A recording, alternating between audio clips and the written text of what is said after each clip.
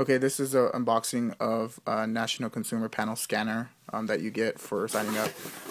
Basically, it's shipped via FedEx, so if you're accepted into the National Consumer Panel, they will send you an email with the tracking number as soon as your scanner ships. Um, this scanner is property of the National Consumer Panel, so if you decide you don't want to be a member, or you don't want to scan, or you don't have time, or your lifestyle changed, make sure you send it back to them. Because it is, their property, and I mean, what's the use of keeping it? Everything's programmed, for their network or their system, so it's going to be useless to you.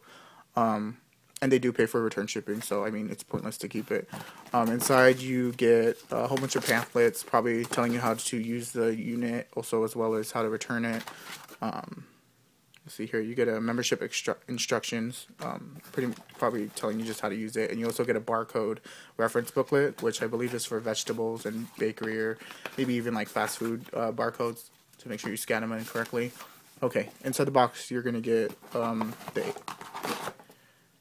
the AC adapter that you're going to plug into the base, which also the base connects to your Ethernet, so you don't have to always plug it, unplug it every week. If you just set this up by the computer, you're all set.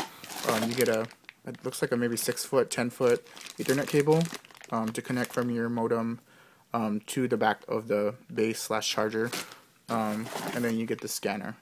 So I mean, it's pretty simple. There's really no bells or whistles. I am glad I got this scanner. I've seen other people with the gray one, and it's kind of bigger and uglier, so I'm glad they sent me a compact one, because it looks, it's not as, I guess it's not too big, and it looks like it'll be easy to use because the buttons are spaced pretty good.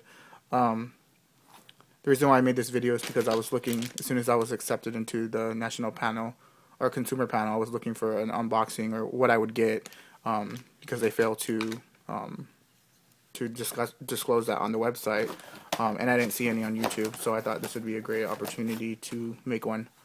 That's pretty much it. I did scan my first item, some mangoes I got from Costco for $6, and it seemed pretty simple. I do wish the keyboard was kind of like what is that?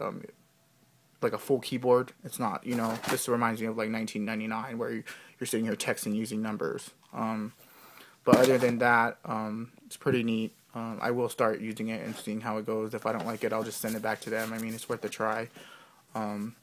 Also, I would like to see them create an iPhone app, so we're not having to wait a week to send in our transmissions. I wish they had an iPhone or Android app where you could, scan the items, and the information would be sent to them the same second you scan it. I'm sure that they're probably working on that, and if not, they should be. But anyways, this is the unboxing of a National Consumer Panel barcode scanner.